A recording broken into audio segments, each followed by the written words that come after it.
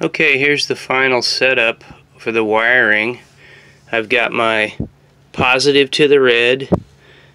I've got the blue and the green from the RV, which is the ground, and the negative to the black negative to the water heater, which it's marked.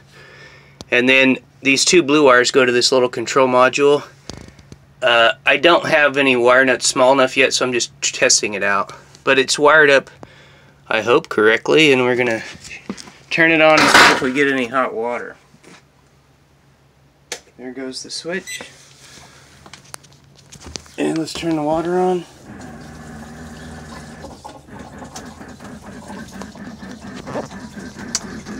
And there it says it's heating it up. It says it's got some flame and fan, I guess, and the water's heating up. I don't see any leaks. I already checked the propane with the soapy water and there's no leaks there, and I Teflon taped those water fittings. And let's see what we got here. Oh yeah, that's hot.